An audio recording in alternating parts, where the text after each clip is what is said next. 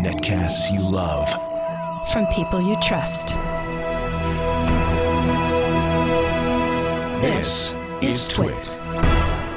Bandwidth for Framerate is provided by CacheFly at CacheFly.com. This episode of Framerate is brought to you by Squarespace.com, the fast and easy way to publish a high-quality website or blog. For a free 14-day trial, go to squarespace.com/framerate and be sure to check out their annual plans for savings of up to 20% off.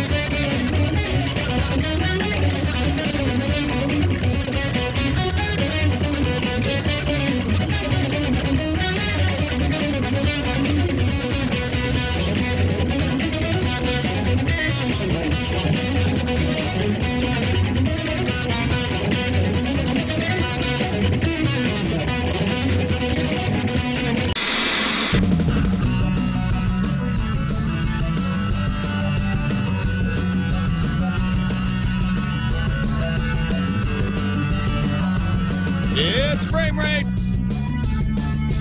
Framerate. Framerate. Framerate. Framerate. Framerate. Rating the frames. Rating the frames. Rating the frames. Rating the frames. Welcome to Framerate, episode 21. I'm Tom Merritt. I'm Brian Brushwood, and I'm in love with Tom Merritt's awesome improv. That is the best song I've heard all day, sir. Those are the new lyrics. I forgot to send those over to you. I apologize. And that includes the Pop-Tart Cat song that we opened the show with, that homegrown rocking out that people do. Man, don't you wish you had talent? When I see people rocking on a guitar like that, I was just like, I wish I had talent and didn't just flap my gums a bunch. I know. I was watching that. I'm like, this isn't funny. This is depressing. This guy's good. I can't even pick up a guitar. You've held up a mirror to my soul, sir, and I don't appreciate it. So, we have got a lot of stories. We should just dig right in and plow through it because there is a lot going on this week.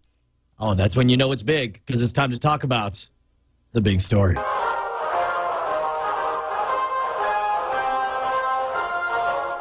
This just in, the big story. Our big story this week comes from Bamboom. Is that the name of this? Yes, Bamboom is the name. Okay.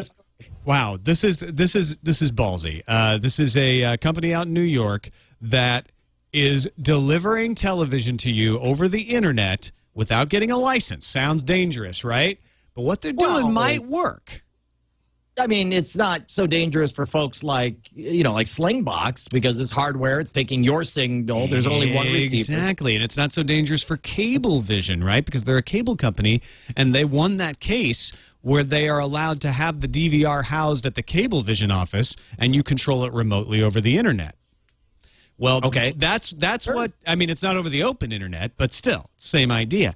That's what's going on here with Chet Kanogia and Bamboom. They have created a special antenna that's about the size of a dime that receives over-the-air broadcasts. They are providing a separate antenna for every single subscriber, and then that antenna feeds into a tuner and a DVR that is at their location. And I have a feeling that DVR is like a virtualized DVR on a server, so they can pack in a bunch of those as well. And then you pay them a little money, they give you access to over-the-air broadcasts that they don't have to go out and license. So these are things that you could put up an antenna on top of your house, theoretically, and get anyway, but you can get them now over the internet. And in addition to this, they actually block you from watching any of the over-the-air broadcasts when you're outside of the area. So if you're getting Bam Boom in New York, which is the only place it's available, when you travel outside to New York, you can still watch your DVR programs, but you can't watch anything live. Well, okay. So here's what's different about this. In the world of things that make sense, it would seem like you should be able to have a service that allows you to stream your local content onto your television using whatever method. Who cares if it comes over the pipes of the internet or if it comes over the airwaves? What's the difference either way? I already have that with my Sonos setup. I'm able to select any of my local radio stations, and I don't have to rely on an FM transmitter, that kind of thing. And it makes sense. But as we've seen before, there are several decisions that say, no. It's not just as good at. There is the law, and by the letter of the law, you have to have your own antenna in order to sign in. And so the fact now, I gotta wonder, like, I'm gonna give these guys the benefit of the doubt and say that this antenna that they have that is the size of a dime actually really is an antenna, and they really do use that antenna, and you really do attach your money to that one physical piece of property. Because maybe it's because I'm a magician, scam artist kind of guy. Just seems to me like I would just go to a model shop and buy a bunch of fake antennas and be like, no, these are the antennas. What does it matter? Yeah, it seems like, it might have been easier for them to just pay the mechanical royalty that any cable provider pays to be able to just stick up a big antenna on a pole and share that with all their subscribers. That's absolutely legal. But remember, Ivy got in trouble for that. They were doing that. Paying the mechanical royalty and then rebroadcasting over the air to subscribers around the country, but they didn't have the region specificness. So what, or specificity? What Bam Boom is doing is saying we're really going to show that we're trying hard to stay within the law. That if we ever get dragged in front of a judge, which they probably expect to do, we're going to show, like, look, we might not have had to do this. We might have been able to skate close to the line, but we didn't. We are providing a service. I makes me wonder if somebody could provide a hosted service where they say, look, we'll host a Sling box and a cable box for you, and then just you get everything over the internet. It would be the same sort of idea, just a lot more costly. This isn't as costly because of the antenna situation. Well, I wonder also if it's the kind of thing, I mean, it seems like their strict adherence to the letter of the law is so ridiculous that it's almost like they're trying to point out how stupid the letter of the law is at this time. They're like, oh, no, you need an antenna? Look, here, it's an antenna. We bought 10,000 of these, so please shut the hell up and get out of our face, because you can't get us on that loophole. This is something everybody wants, and here's a gizmo that obeys the letter of the law. So yeah, this is a business created entirely by the ridiculousness of today's legal system. That 100 years from now, people are going to look at this and laugh. Like, why would you ever do that? Why wouldn't you just deliver content over the internet? Why would you need to have an antenna? That's just crazy. Agreed. Now, do you think, this is kind of a secondary question, do you think that we are looking at any kind of massive sweeping changes for sensible legislation on this kind of thing? Or do you think that it's so hard to fix the letter of the law on so many of these stupid issues that we're just going to be stuck with this kind of solution for a long time? I think it's going to be a generational thing. So I don't think it's going to be forever, but I think it might be 20 years.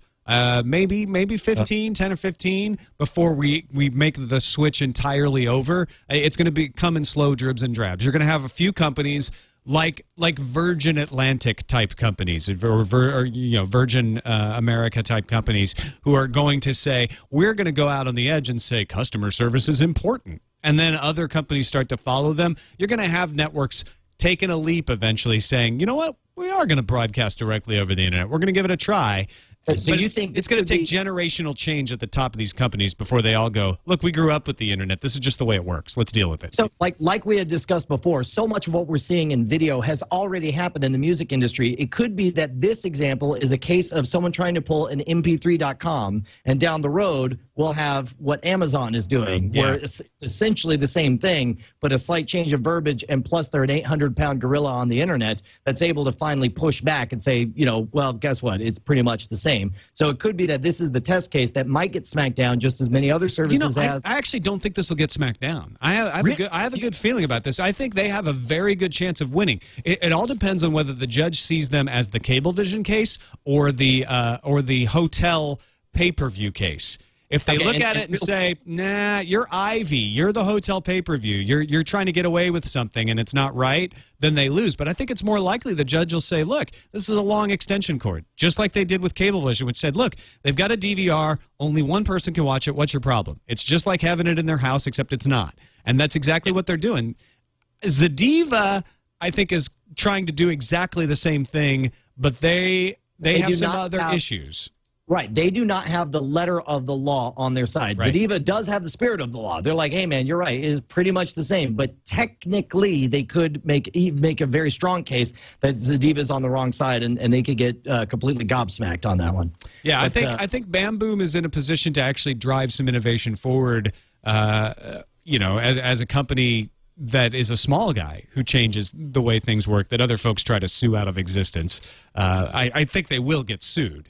I have no doubt about that. But I think the reason they haven't been smacked down yet is because the people are looking at this close to figure out what their options are. And there aren't as many options as a lot of these companies have.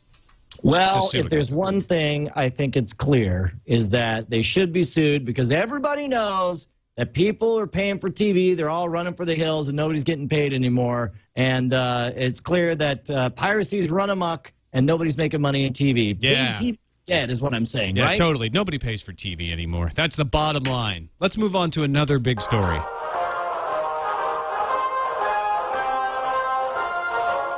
Stop everything. It's another big story.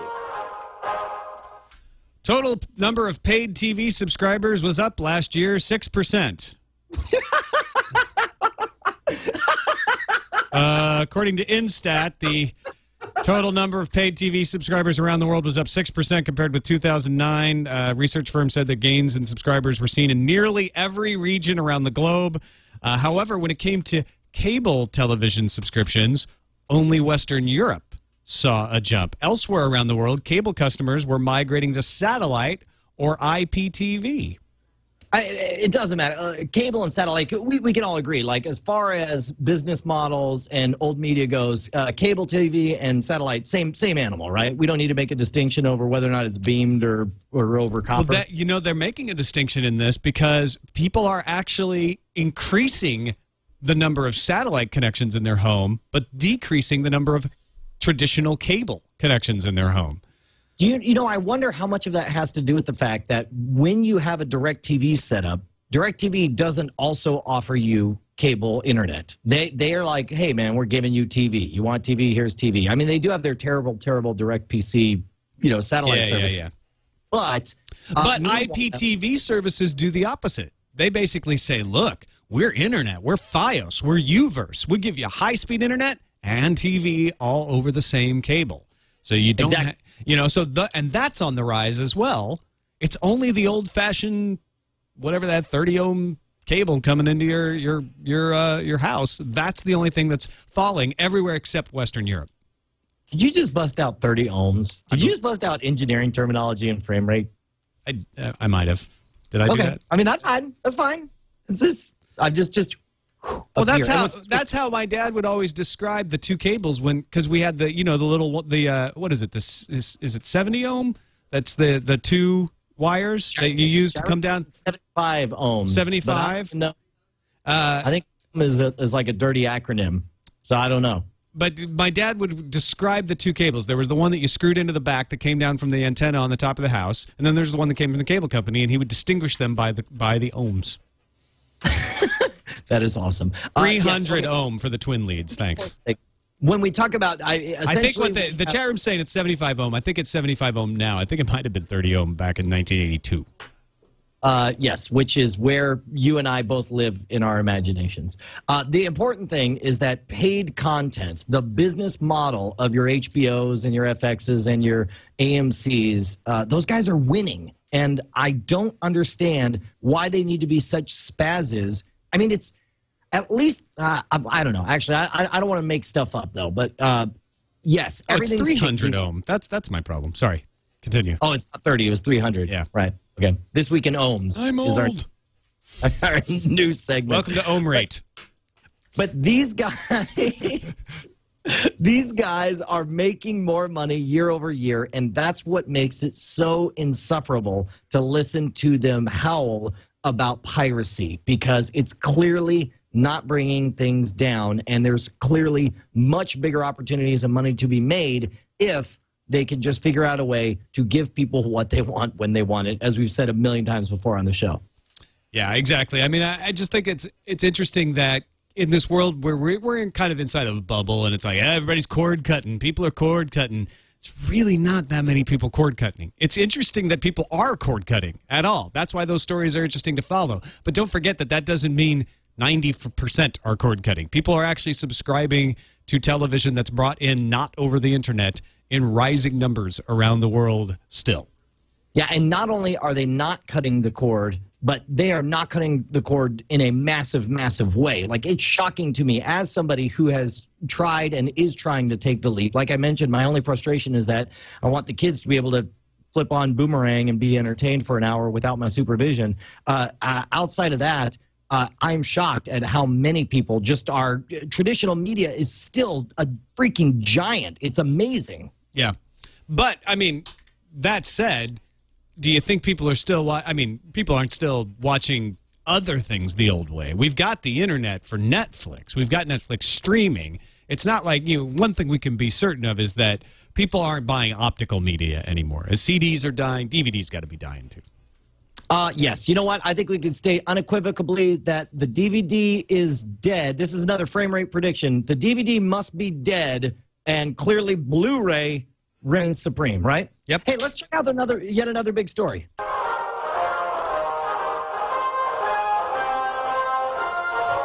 Tuck in your bootstraps. It's yet another big story. In a survey of consumers in March by the NPD Group, the research firm found people are still using DVDs and Blu-ray discs to watch movies more than all digital video options combined. 77% of consumers reported watching a movie on DVD or Blu-ray disc, unchanged from the previous year. Surveyed more than 9,600 people found that 78% of home video budgets were spent on the purchase or rental of DVD and Blu-ray discs. I'm really worried that people are just going to remember my idiotic proclamations and not listen 5 seconds later to the next story and not realizing that we're being sarcastic and setting up a bit. Like, today's the opposite day, ladies and gentlemen. We're clearly trying to say the opposite of what the actual stories are. Only in the previous story, though. It's just because it's a good reality check, which is, sure, you can get your movies on Netflix, you can get your movies from Hulu, you can get your movies from Crackle and Vudu and all these other services, but people don't yet. And when we complain about why don't they have a bigger selection and why don't they have a better frame rate and why aren't they available on more devices, that's why. You don't have the people in great numbers doing this yet. And it's also why the cable companies are so successful right now in fighting these boxes. If you had over 50% of the populace demanding to watch their movies over the internet on a Google TV or Roku-like box, the cable companies wouldn't stand a chance. They would not be able to fight this stuff. They would not be able to violate net neutrality. The reason they're so vicious about it right now is they know that they have to get things settled now before the wave of consumers come. That's a really good point, and it makes so I guess essentially your case is that they are trying to win the battle before the other combatant even knows the rules of engagement here. They just want to jump in. They're like, and it's all settled. This is how it's going to be. Right, because once you've got the masses knocking at your door, somebody's going to crack. So, it may be an oligopoly, but somebody, Time Warner, Cablevision, maybe Charter, is just going to go, fine, you know what? We're just going to deliver over the internet because that's what everybody wants, and we know we can make money. And once that domino falls, they all fall. So they're all digging in their heels right now, trying to protect the old model that brings them in more money so that when those masses come, they can hold out. And they can say, no, we're going to provide you something better. We've got tiered internet that gives you all $30 movies that you can rent right now. Okay, so we're bringing up the $30 movies again? Because We got more emails on that. By the way, that will be a subject we'll talk again about later. We got another people chiming in on that. Look, first of all, the most significant thing to this story to me is the fact that is not that DVD dominates. Of course it dominates. It's what we've been doing for over a decade now. The important thing for me is that why is Blu-ray not dominating? Yes. $70 for a brand new Blu-ray player. Think of all the PS3s that are out on the market right now, and people don't care. I'm going to wager that there are people who buy the DVD combo discs and they open it up and they pull out the DVD just because they happen to instead of the Blu-ray. They pop it in and they realize, oh, I did the DVD and not the Blu-ray. I guess I should switch it.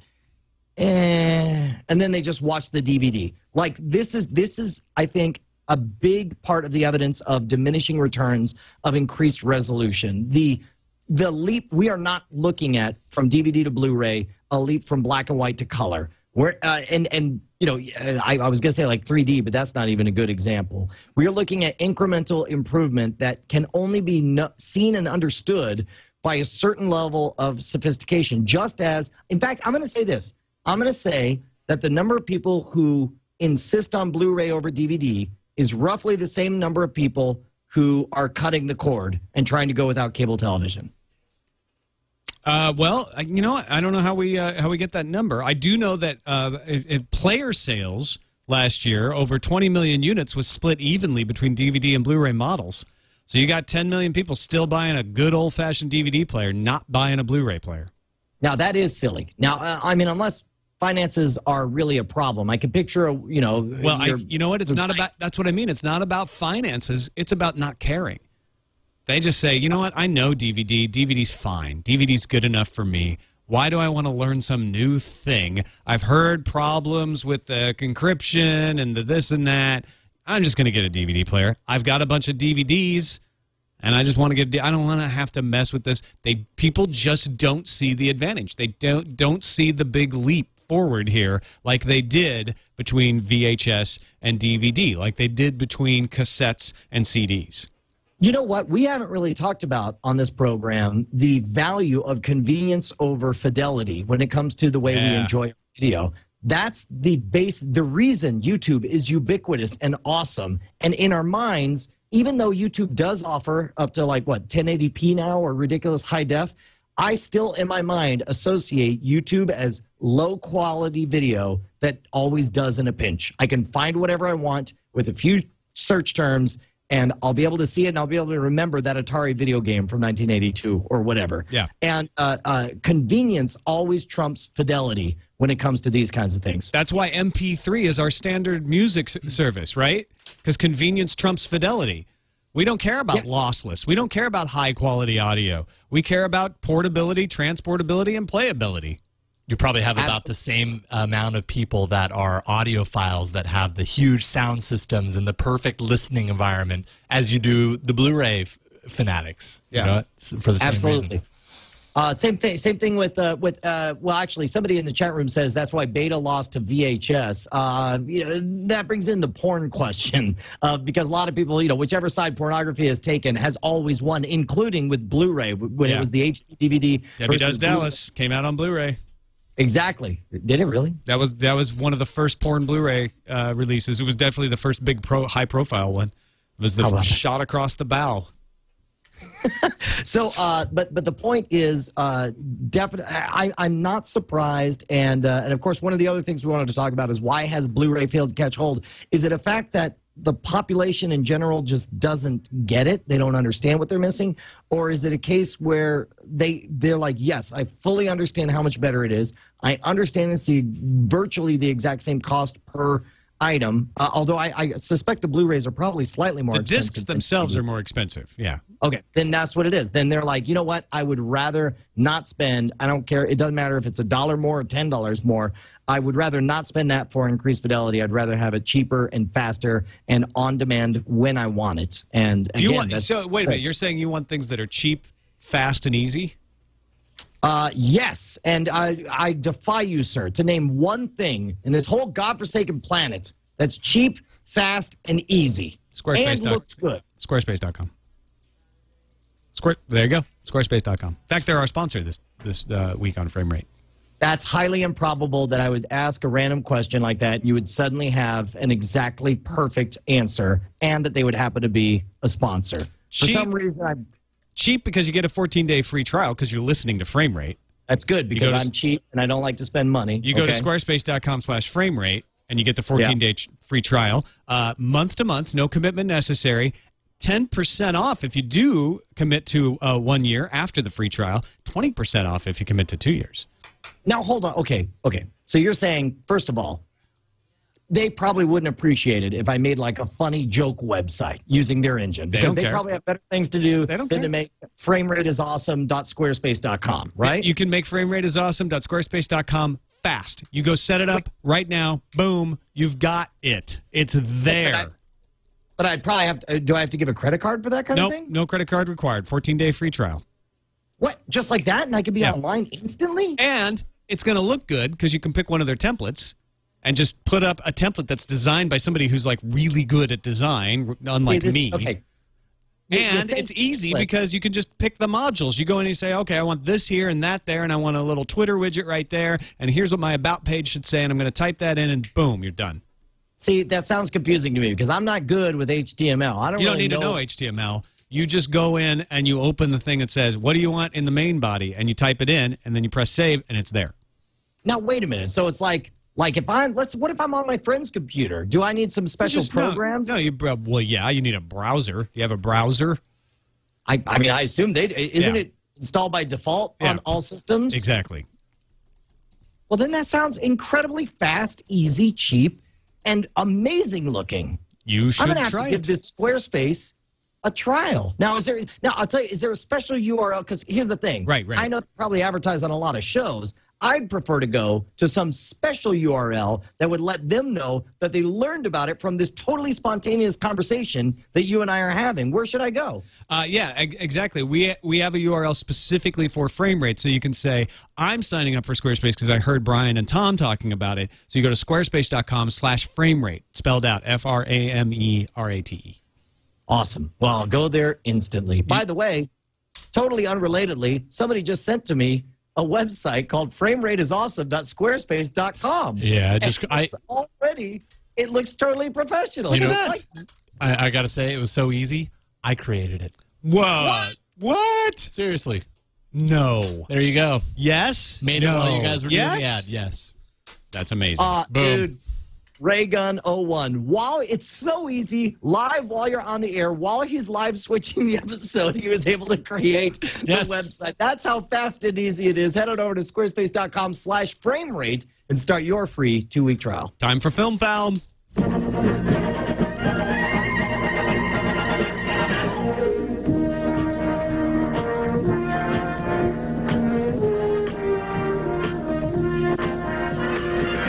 Hey, Brian, do you ever watch Seinfeld?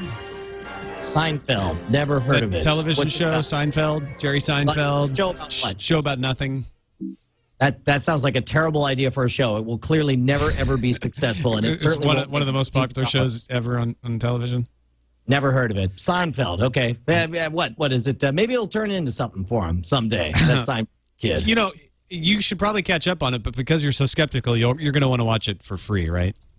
No. This is not an ad, by the way. Crackle has an app now that you can get for the iPhone and iPad, and it lets you watch free movies and TV shows. One of the TV shows is Seinfeld. I actually really dislike this story because when all of the headlines, and there are a number of them on there, they all say, Seinfeld, only on Crackle, Seinfeld, Crackle, Seinfeld, Crackle. And then you read the article, and they're like, Seinfeld, all 10 episodes that were authorized for distribution. In fact, the show is not available from Hulu, Netflix, or iTunes. That's the big deal, right? Sure, but 10 episodes? The show is actually not available anywhere else except for these 10 episodes. Oh, yeah, no. There's not a single site on the entire internet that somebody could get a torrent of bits that would construct another episode of Seinfeld. Exactly. There's no other place on the It's only on Crackle, right? You'd have to go to the research bay. The research bay. I like that one. They're temporarily renamed. I hate stories like this. This is obviously a ploy to cash in on a name, and it's this half-assed measure where it's like, look, I understand you're worried about losing money, you're worried about the transition to the digital age that we live in, but for crying out loud, if you're gonna have a press release that has Seinfeld associated with it, 10 episodes? How many? There had to be like, 150 episodes of Seinfeld? Oh, yeah. I don't remember how many seasons, but easily. 10 episodes? Yeah. What is this, a joke? They're free. What do you want? Okay, are they free or are they ad-supported? Because if I'm watching an ad, if I'm watching pre-roll, not free, bro. It's broadcast media. Oh, please. It's free enough. Are you saying that when you watch things on Hulu, they're not free? No. What I'm saying is if you're going to right now, I can watch Seinfeld every freaking night free by breaking the law. Broadcast television, right? With advertisements, right? So that's exactly. None of broadcast television is free either. No. What I'm saying is that's familiar. Broadcast television is totally. Oh, those ads are okay. They actually have fewer ads on web services. What I'm saying is you don't get to put out a press release and act like your service is revolutionary when you offer virtually nothing more than we already get for free on the broadcast media. This just smells like NBC wearing gold chains trying to be hip it's like Sony, the kids. Actually. Whoever, I don't care. I mean, the point is, you're old, you're busted. What are you doing in this dark alley? Give me your wallet, Grandpa. That's what I want to say to this. Whoever wrote this press release. I didn't read the press release. I just read the blog posting. The press release really got you upset. Well, it's a non-story. You know, the problem, that's why I don't read press releases. I very assiduously do not read them because they're always written so horribly. I will be so distorted on what the story actually is when I read a press release because they're vile. Well, and you know what it is? It's like after having written enough press releases to promote myself and my Horse Apples live show, it's you get an idea for what buttons will push people, and somebody knew that saying push the Seinfeld thing. We're the only people in the whole world that have Seinfeld. That'll make headlines. And when you read just the headline, you're like, Seinfeld, Crackle, hey, we're going on this crazy internet ride. And then it turns out to be totally not true. 10 episodes of Seinfeld. But they have, I mean, let's be fair. They have more than just 10 episodes of Seinfeld. They have other shows and other movies on there as well. I think the more restrictive aspect of this is the fact that you can only get this stuff on iOS for this app. This is just launching the Crackle service on iOS. Crackle's existed on the web for a while, but they're not rolling out to Android or any other platform. And I understand that. I can watch Ultraviolet right now on my desktop. The Crackle's been around for a while. Yeah, no, of course. Yeah, and this is a new platform with the iOS and stuff, and I understand. Look, there are legitimate things to be excited about this. Sony's entry into playing the game, at least they've pulled back a chair and they're sitting at the table to join us here. But to walk in and announce how awesome you are, and by the way, you brought your good friend. Yeah, but now you're going by the press release. The press release always says how awesome I am. Well, whoever wrote it, you can't hold that against them. That's just the art of writing press releases. I don't know. I feel like the new media poker table's there, and up rolls Sony last minute. Like, by the way, I brought my good personal friend Seinfeld. You know that name, don't you? And you're excited about that. And then you look over, and it's clearly a cardboard cutout standee of Seinfeld standing next to him. It's just, it's like, congratulations. You grabbed headlines by saying the word Seinfeld and Crackle in the same headline. But now, how do you feel about this? This is the opposite. This is subtlety at its best. Netflix has slipped in a link right under their advertisement for themselves on the page for Little Fockers, which is like the third and in my opinion, one too many movie in the Ben Stiller series, that says, buy now. Shh. What? But and then if you click on it, it takes you to the Little Fockers website where you can order the DVD. Okay, now, but I do feel like this is different, at least in spirit. I mean, it doesn't matter in actuality, but in spirit, Netflix was against this. Didn't they push back against actually selling DVDs? This is Netflix doing it. Netflix has always said, we're not going to sell DVDs. We're just not going to do it. And the movie studios have tried to bribe them, saying, hey, we'll let you get earlier releases of DVD for rentals if you sell them. And Netflix said, nope, that's not our business. We're not into that. So it's odd that this little link shows up that just takes you out to the actual Little Fockers website to buy it. So Netflix isn't changing their stance. They're not saying we're getting into the business of selling them. They're just providing essentially a referral link. You know what? I'm so totally down for that. Like, essentially what they're doing is they're selling ads. They're doing exactly what they wanted to do, and they're like, oh, wait, we can subsidize our business by just providing a referral link? Well, then hell's yes. And so it's like that. I think I've psychoanalyzed this. You don't like when people like act all big and nasty, like Sony, like, hey, we're Crackle, we got Seinfeld. That's the loud, obnoxious person in the room. You like subtle, like, hey, you know what? We're Netflix. We're not gonna make a big deal. We're not gonna put out a press release, but you can buy now.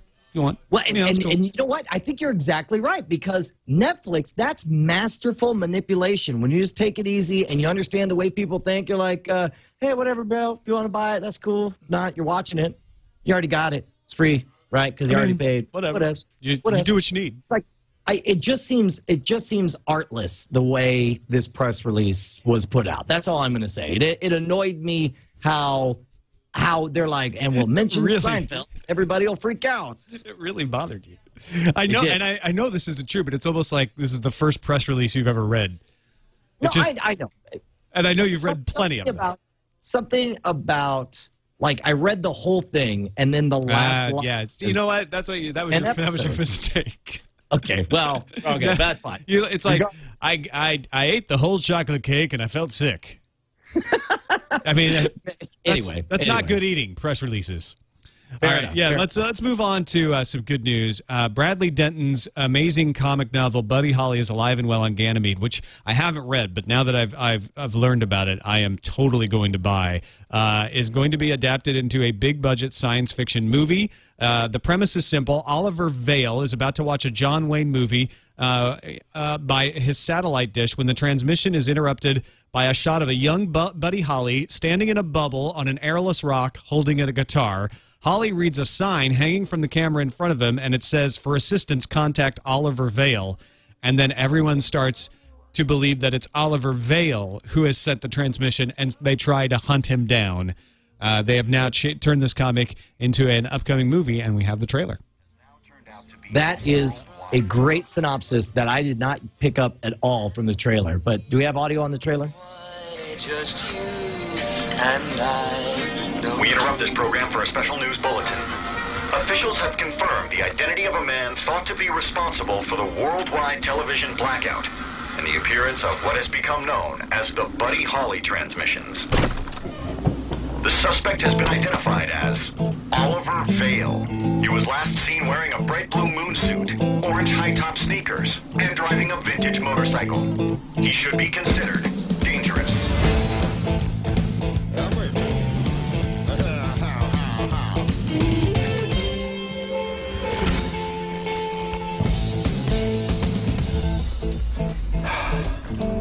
All right, Peggy Sue. It's just you and me now. Okay? Come on.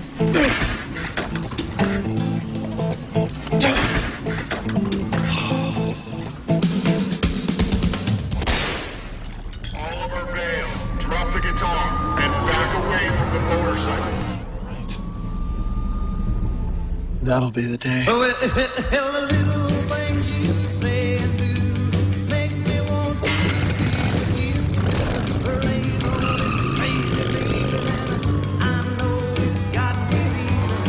So obviously this is an early trailer where it's just one scene. You don't get a sense of the entire movie, but it looks pretty good to me. I actually loved the first half, and for some reason actively disliked the second half. And I can't explain why. It's not fair. But I think maybe it was this giant CG UFO that showed up at the end. But it was I am on the fence on this one, but I am very, very intrigued. Now, how are you doing in the movie draft? It seems like you've had all of the movies in April. We're almost out of April. You've got Fast 5 and Prom coming up this week. And Source Code has been your biggest hit so far, 36 million.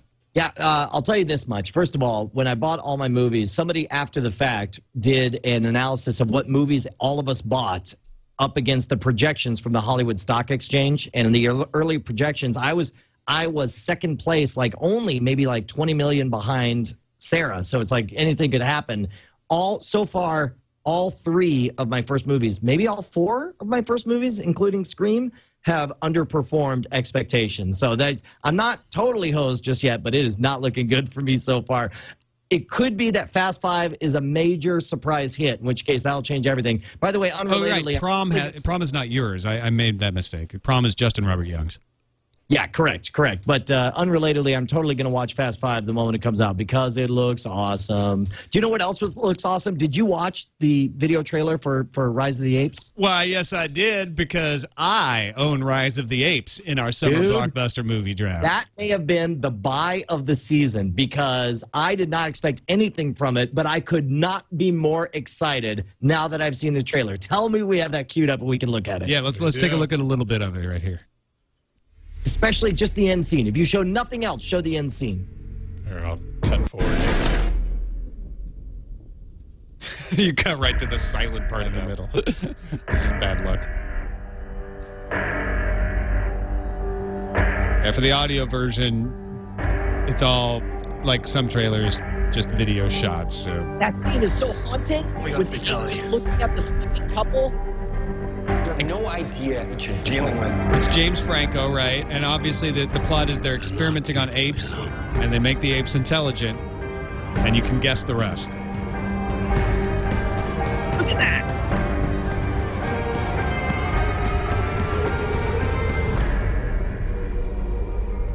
That looks so much better than the Marky Mark one. That's the scene. Sold on the whole thing. Do you see that chimp? And there is intelligence and malice and calculation in his eyes. I was not a fan of the CGI apes until I saw that last thing. I'm so excited about this movie. I love the original franchise so much. I want to see the origin story, and there's an article today about whether we're getting done with origin stories, whether we're getting burnt out on them. But this is one that's never been done. Is that right? I feel like there might have. I may be wrong in saying that, but I certainly haven't seen it, and this looks like it might be done really well. I want to see how the apes take over Earth. I think it was Conquest of the Planet of the Apes, or there was one that showed Caesar coming to power in the as you can imagine, the Planet of the Apes franchise, sort of each movie was successively worse than the one before it. Yeah, I think Conquest shows them coming to power, but does it actually show how they're created? I can't remember. That was no. Conquest is when the apes come back to modern day and they sneak off the ape that eventually becomes Caesar, who says no. But there's one after that that actually shows the rise of power. I believe. We'll see. Okay. Let's finish up our film here. We got a lot with Netflix eyeing the ability to allow you to do multiple streams. We don't have to discuss this much. Just letting people know that you may get the ability in your streaming only or one DVD plan to have people in 2 parts of the house watching 2 different Netflix movies. Right now they say, you can only watch 1 stream at a time. Let's make bets. What do you think they're going to charge for a second stream? Because to be honest, the $8 a month plan, $8.99 a month or whatever they're charging, is so ridiculously cheap compared to what you get. They could charge me another $8.99 for a second stream, and I would probably pay it. No, you know what I think they'll do, which I think would be really smart, is to say, look, you could go up to 2 DVDs and get multiple, right? So why don't we just charge you halfway between the 2 DVD price and the streaming price? So it's you're talking $12.99 or so? Yeah. So it's not the full, it's not totally doubling your price. I think that would be the smart way to go. I'm seeing that. All right, let's move on to the Tube Tops. First of all, very sad news today. Elizabeth Sladen, who played Sarah Jane Smith during the Pertwee and Baker eras of Doctor Who, passed away at the age of 63. We learned about it today. BBC has issued a statement. She had apparently been battling cancer for quite a while. She was definitely among the most popular characters on Doctor Who, probably the most popular of the companions of Doctor Who. She had a spin-off series in the 80s. She had another spin-off series in the modern Doctor Who area, in the reboot era, after a guest appearance on one of the David Tennant era shows, and she will definitely be missed. She was still an active participant in the Doctor Who universe. She was the one they did. Spoiler alert! Can we go to spoiler alert yellow? There was a. You stop talking there. All right, continue. That was the one where they did like a reunion. It was her and K9 in the David Tennant phase. Is that right? Yeah, that's right. Yeah, no, that was a really good episode. And she still, I can't believe she was 62. She looked amazing. 63, yeah. 63, and 63 wow. and battling cancer. Kept it on the quiet. If somehow you could get more points for looking hot while you're battling cancer, I would definitely award them to her because she looked amazing, and it was a really good episode. I'm really bummed to hear that. We'll miss you, Sarah Jane Smith. Game of Thrones, on a happier note, premiered in the UK and the US this weekend, and I watched it. Absolutely loved it. Spoiler alerts. Yeah, we should put spoiler alert red from here. Oh, boy. Exactly, because we're going to talk some Game of Thrones. That's the game.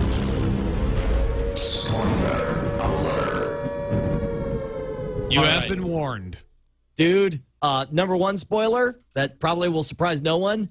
We are so way excited about this. Like, I couldn't help myself. Like, normally when we watch certain types of content, I make sure I'm like, oh, I'll make sure to talk about that on Frame Rate with Tom later. I full on called you within minutes of the thing being over, and you were stuck on the West Coast feed, so you hadn't seen it. Yeah, it was funny. I have the East Coast feed, but I had opted to go over to Veronica Belmont's to watch it because we do Sword and Laser together, and we were going to talk about it. And she only had the West Coast feed, so I had to wait 3 hours. I actually left the house at 6 o'clock because I didn't want to be tempted into watching it before I left. So I went early.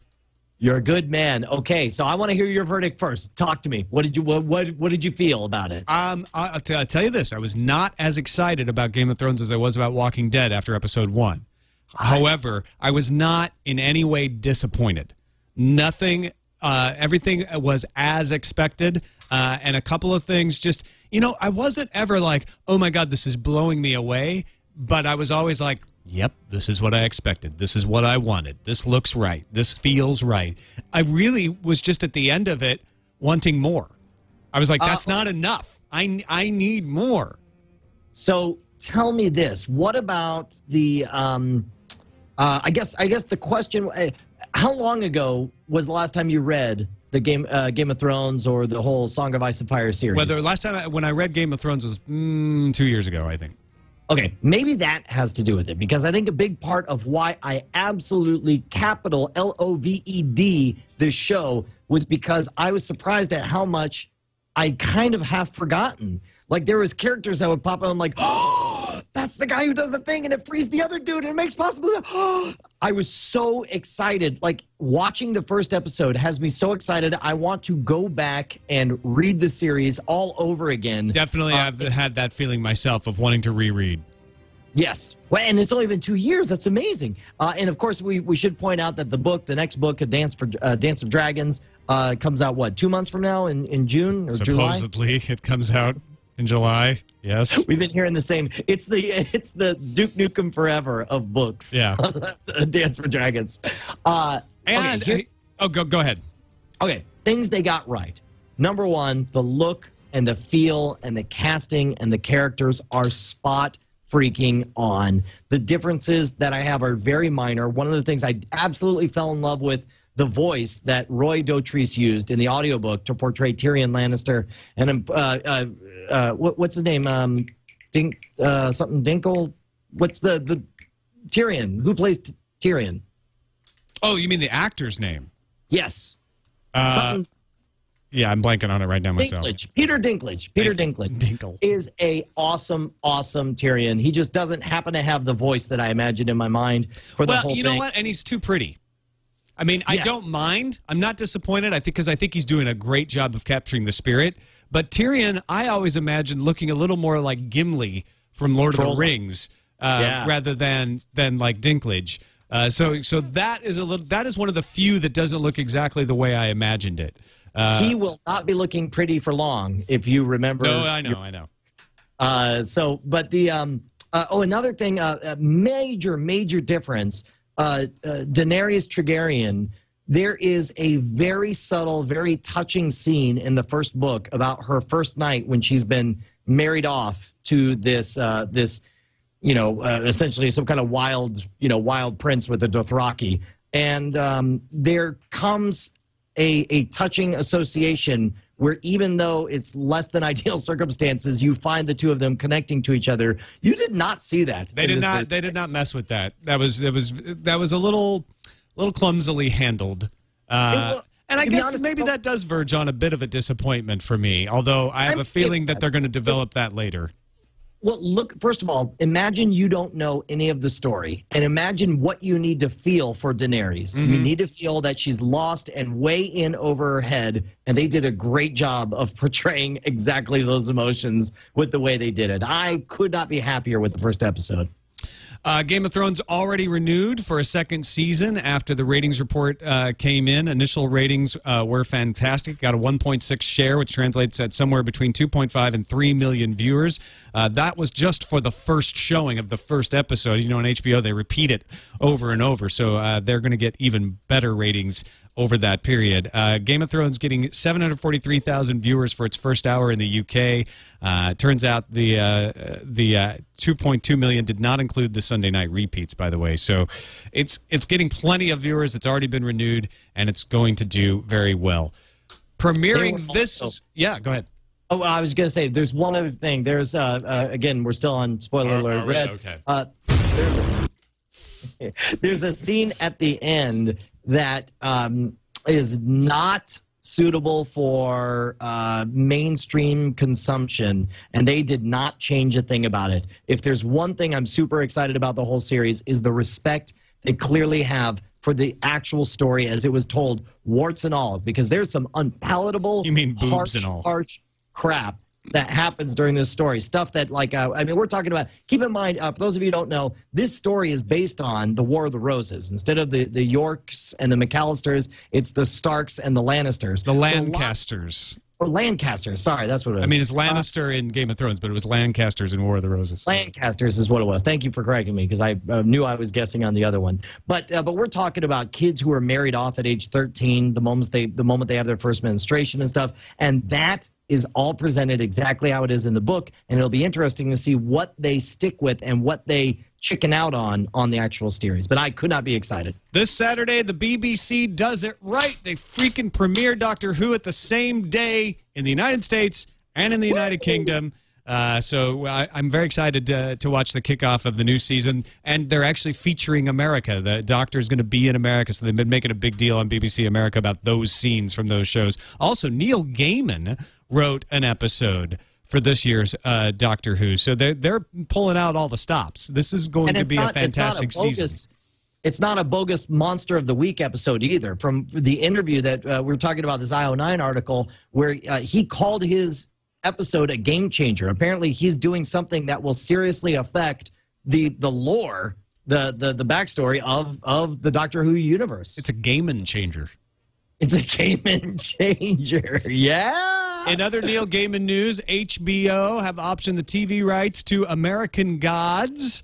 Did you read American Gods? I did. We read it as a Sword and Laser book club selection. I also read it before that, so I've read it twice. Gaiman's co-writing the script with Robert Richardson, who's won a couple of Oscars for JFK and The Aviator, and Tom Hanks is set to produce. I think there's a lot of visual content that I think will play much better. To be honest, like American Gods, like with the Song of Ice and Fire, Game of Thrones, I just want them not to screw up the book. But I actually think American Gods could be better as a miniseries than it was as a book. Well, and that's why I'm glad they have Gaiman on board as a writer to guide that. Yes. Like, yes, let's change this. This is the way to tell this story visually, because he's actually adept at both ways of telling stories. Oh, absolutely, absolutely, and he, absolutely. That's so. Before Song of Ice and Fire, HBO did this giant. Did you watch the giant advertisement for the HBO Go service? No, actually, I missed. I didn't see that at all. No, I set my DVR. I must have been in the other room or something. In the morning, I called HBO, or I'm sorry, I called Time Warner, and the person I got on the phone, I got as far as saying, "Hey, so tonight is a Game of Thrones," and she said, "I know. Are you as excited as I am?"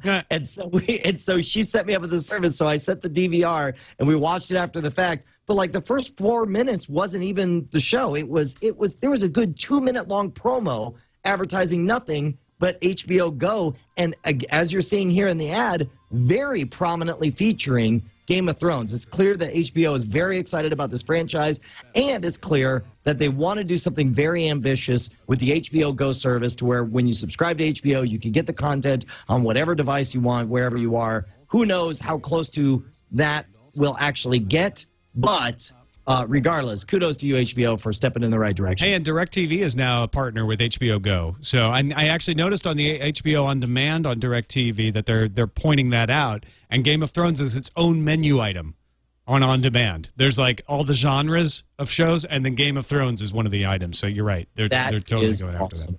You watching it this week? Did I watch what? TV. Did I watch television? Yes, I did. Besides Game of Thrones, I watched the season finale of Being Human from Sci-Fi.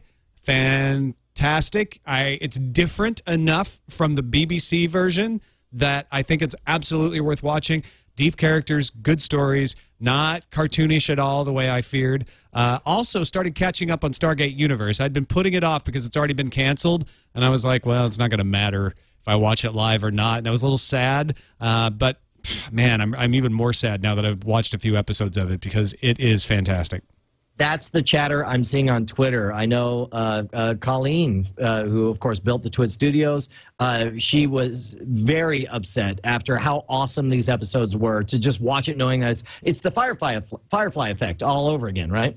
Yeah, well, hardly anything is Firefly, right? But, yeah, I think it is that same effect of people watching it later, watching it in other ways, and supporting it in ways that aren't currently valued or monetized enough to keep it on the air. Also, when it started, it was shaky. That first season was shaky, and it got a lot of bad vibes to some people, especially people who are really into the original Stargate because it was so different. A lot of people thought it was a cheap ripoff of Battlestar Galactica, but man, did they turn it around. They got some great stories, and I'm really interested to see how they wrap this up. Yeah, my only TV that I watched, I rolled my ankle. I actually thought I broke it because I stepped on a rock and it rolled under. So I felt a crunch, and it turns out it was that rock rolling underneath me. But I landed down, I was just like, son of a bee. Tell me I did not just break my ankle. So while I was laid up for the rest of the night, I used the iPad app, which they are adding channels left and right for. I mean, it's almost like watching TV. Strangely, though, as with real TV, 99% of it is crap I don't want to watch. So I ended up watching, I think it was the last half of Indiana Jones and the Temple of Doom. But again, kudos to, guess who gets the thumbs up in Brian's book is Time Warner for trying to make our content available on whatever box we want to watch it on. All right, let's move on to Interferon.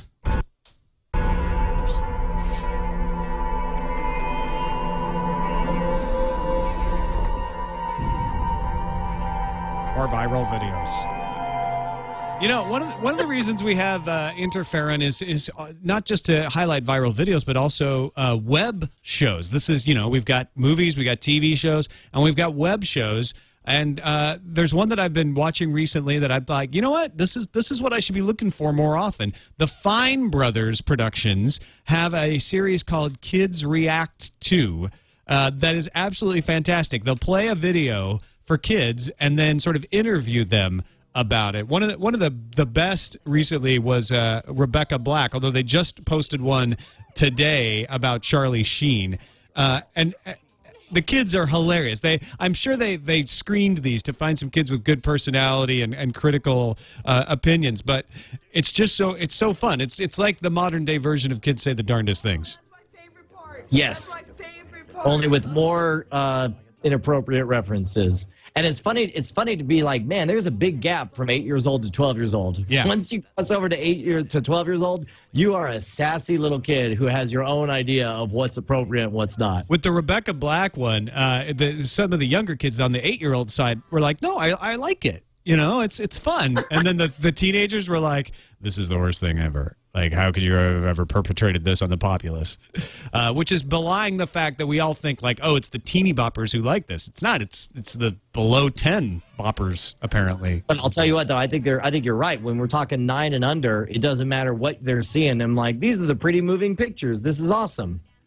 So it is. It looks like it's a cast of the same kids. They've got a panel that reoccur from episode to episode. Well, I bet they shot like 5 of these in a day or a weekend or something where they just showed 5 or 6 different videos and they cut out all the best part. But this is great. This is brilliant. Let's move on to The Walking Dead making of. Yeah, I loved the first half of this. This is a video that breaks down. I was shocked at how many of the effects that we see in The Walking Dead are actually 100% digital. And this video, it's got great music. It's well cut. It goes through all your favorite scenes of The Walking Dead and reveals what parts are green screen composited, where they came in from. For example, one of the most powerful scenes in the whole series, when he comes out of the hospital and there's all the bodies around him, I had no idea all of those bodies were totally fake and none of them were there. Yeah, you're just walking through an empty parking lot. Yeah, that's amazing. Now, the later half of the video is when you get to the points that there were a little more limitations on the budget. And first of all, good for The Walking Dead on spending more of their SFX budget on the first episodes than on the last. But seriously, some of the stuff in the last episode was not of the quality that you saw in the first half. Let me just put it that way. That's about as nice as I can put it. Today is also a big day, the day we're recording this, because this is the day Portal 2 comes out, which I, like an idiot, did not order a day and date release because the PS3 version gives you a free copy of the Steam version for PC. So it's like getting two versions in one. So I'm waiting for my PS3 copy to arrive. But there's an interactive Super 8 trailer. Is this on the video game, Portal 2? It's extra content that gets unlocked, and the whole thing happens inside the video game engine. So I went ahead and actually, just before we did this, I went ahead and played it live. But basically, you go to the extras part of the menu, you click on Super 8, it loads, and you see art from the Super 8 movie, and then it starts off. All of a sudden, you're just on a train. And this is actually the footage of me exploring the area. You explore up and down the train. You get some. It's hard to describe. In J.J. Abrams fashion, it's very difficult to know what's happening, but you're intrigued because why are you on this train? What are these documents about? It's clear that they're moving something from one point to another. And essentially, if you could make a 3-minute interactive vignette of the content that was in Super 8, that's what this is like, right on up to the explosion of the train, which should be coming up here shortly. They give you lots of stuff to look at. So you're just riding along in the train from Super 8, and it's a game that you're playing. You have no weapons. You can't even jump. You're just riding in a train, and then you hear the radio chatter.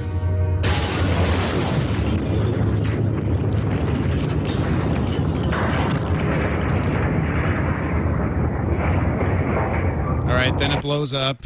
When do we get the trailer? Well, and so again, think about the teaser trailer. The train collides with the truck. It explodes. And then you wake up and you find yourself in the wreckage of the train. I'm going to actually scoot it ahead here. As you stumble through the wreckage of the train, you eventually... So you're not getting a trailer. You're getting to play part of the movie, it sounds like. You're living what happens in the trailer. I get it. Okay.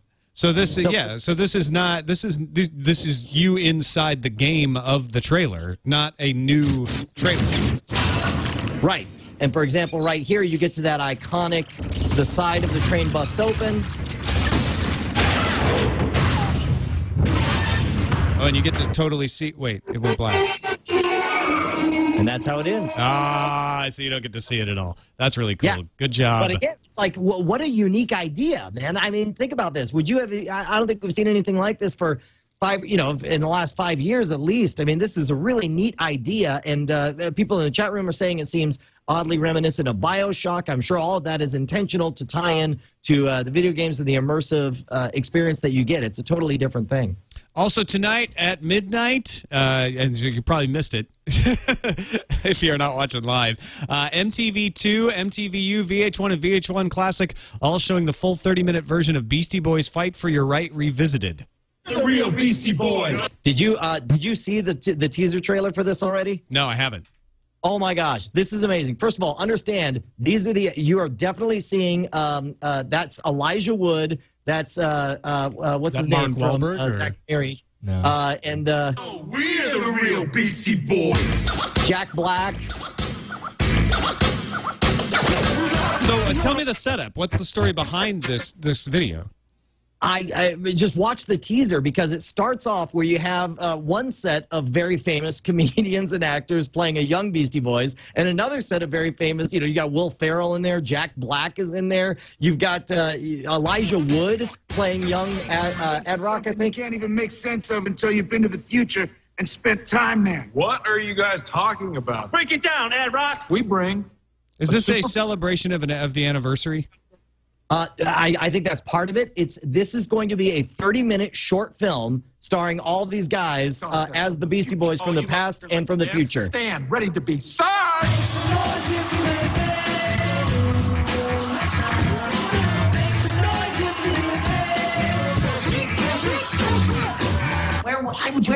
So you see cameos from Will Arnett show up in there. You've got Ted Danson in there.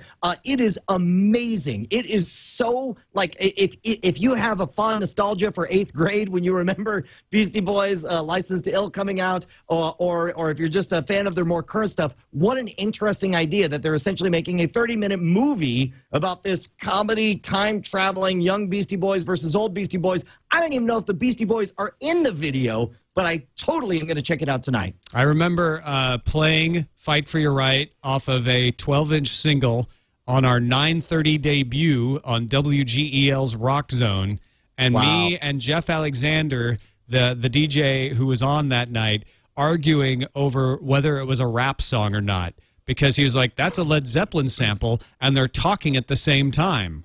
I think it's rap.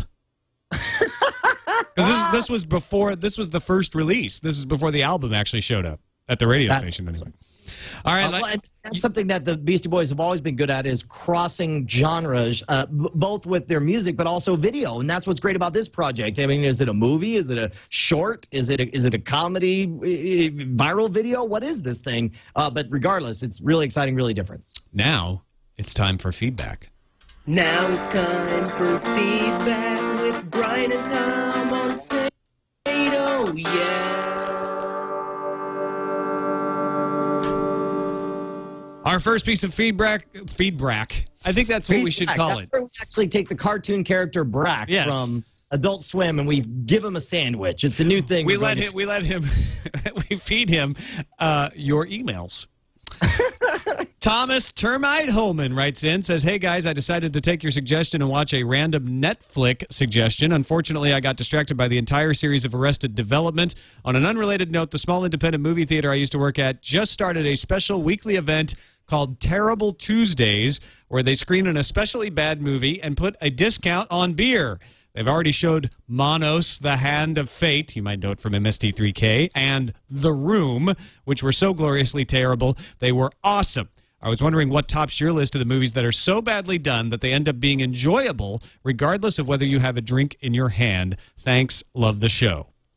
I know for me, I used to say about the original Tron that it's one of the best movies to have on in the background because it was so visually engaging, and one of the worst movies to give your full attention to, and I stand behind that. Also, I think it's unfair, too, because I have a nostalgic attachment to the original Flash Gordon, the Dino De Laurentiis version. Yeah, me too. Oh, I love that. So good. And the Queen music is so over the top. I absolutely love that. Those are my picks. Yeah, there's so many to choose from. I don't know. I don't know that I can reach in and find one right off the top of my head. I mean, I want to say something like Evil Dead, but that's so cliche. And it was meant to be that kind of movie. It was meant to be bad. Like that. So you know what? I'm going to have to ponder on that. I bet something will come to me because the problem is he said Manos, Hand of Fate, and that makes me think of all the MST3Ks I've seen, like Mitchell, and those are fantastically bad movies that are fun to watch because they're so bad, but made even better by MST3K. Yes. What about you, Jason? I completely agree. Actually, Flash Gordon is just one of those at the top of my list. But I have a hard time actually believing that anybody would think that Flash Gordon was a bad movie. It was just so amazing, but I could see it being awesome. Almost all of the sci-fi weekend movies I've ever watched are so bad. You know what? I know what it is. 10.1, the earthquake movie, where the earthquake chases a train and actually follows it by turning. No way. That is awesome. Totally my favorite.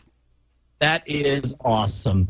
We also got another email here. This is from Danny Kent, who writes, saw this and thought of you guys on Frame Rate. Is this genius or just bizarre? You decide. What is it? And it is a photo of a bill for The Walking Dead that happens to be right next to the Cooperative Funeral Care. Oh, man. Yeah, that's just not knowing your neighborhood. You know, you put in that buy, you don't know where all those billboards are actually located. And it's the Cooperative Funeral Care. That's because they're all working, both the living and the dead cooperating as they together. take care of the funeral.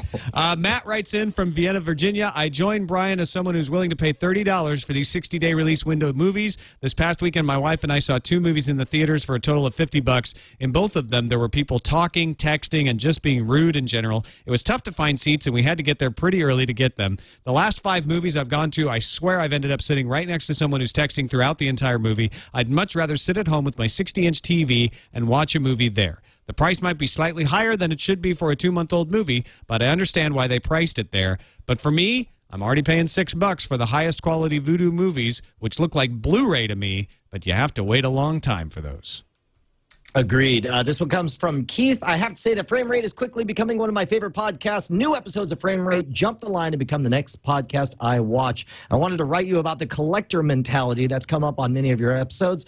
I have a bookcase full of DVDs and Blu-rays and another full of CDs. I guess you might consider me a media hoarder, although I'm sure there are people who have much bigger collections. If I enjoyed a movie, I will buy it. While I try not to pay full price, there are movies and albums that I will buy when they are released. Now, my family is about to move, and I look at these shelves full of movies and albums, and I shudder. I think about the fact that I could get 99% of these movies by Netflix in 2 days and wonder if I really need them. I think about all those CDs, and while I tell myself I should create lossless backup images and high-quality MP3 tracks with carefully chosen album art, I look at Amazon's new cloud drive and dream of having all my music accessible anywhere without that kind of hassle. My wife has a wall of shelves and books and is starting to say she wants a Kindle. Unfortunately, it would cost a fortune to rebuy her books and my music digitally. I am one conflicted media geek. Any advice for me?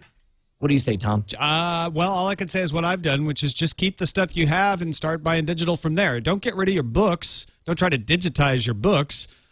Just get rid of the books you don't think you need anymore, that you've already read and you'll never read again, you don't like to have. And as far as those CDs, break them down into albums. Just pull out the album art and the CD and put them into albums. They take up a lot less space than they do up on the shelves. And get rid of the ones that you don't care about. Here's a trick, and actually there's a lot of stuff that I keep around just for nostalgia's sake, and Bonnie had the best trick. She said, just take a picture of it. You'll look at the picture, you'll remember how much you like that item, and it'll be like it's there with you. And once I started doing that, I just take, like, I gave away my childhood bike that, of course, I had. Now, I'm not going to ride the bike. My daughter's not going to ride the bike, but it meant a lot to me. It was a special piece of equipment. So I snapped a picture of it, and I gave the bike to Goodwill, and I've never missed it. And when I go through my albums, my photo albums, I run across that picture of the bike, and I think how great it was and how it's probably being ridden by some kid right now. Get rid of all your crap. Who cares? That's probably a good point. So you ready to watch Just Go With It with Jennifer Aniston and Adam Sandler? Wait a minute. Disclaimers. Let's get this out. Is this, do you own this movie? No, this is this week's $30 movie from DirecTV. They're launching the service now. Then you're crazy to spend $30 to actually watch. Well, coming soon. Okay, that's just what they're launching with, but coming soon, the Adjustment Bureau, Cedar Rapids, and Hall Pass. I would spend $30 for Cedar Rapids because I just barely missed it. I selected Paul at the Alamo Drafthouse instead of Cedar Rapids, and I really wanted to see them both. So that's one that it's like, instead of going out with Bonnie, that's close enough that I'll pay $30 for that one. All right, there we go. Whew, big episode today, Brian. Well done. Jumbo size, man. Yeah. We have too much content. We Fun gotta cut size. it down. We need to give you less, people. That's our problem. We're giving you too much content. Our promise to you from now on: not so much content and not so enjoyable. If you want to send us your thoughts, send them over to framerateshow@gmail.com. We do read all of those emails. I'm able to respond to almost half of them, but we are able to pick out the best ones and put them right here on the show. Make sure to keep those tiny. We like tiny letters. Well, we'll read them all, but the tiny ones might actually get read on the show. And the long ones, we might not read every single word. But certainly we've skimmed and we'll read most of them. Yes, of course. Twit.tv/FR is our website. Thanks for watching, everybody. We'll see you next time on Frame Rate.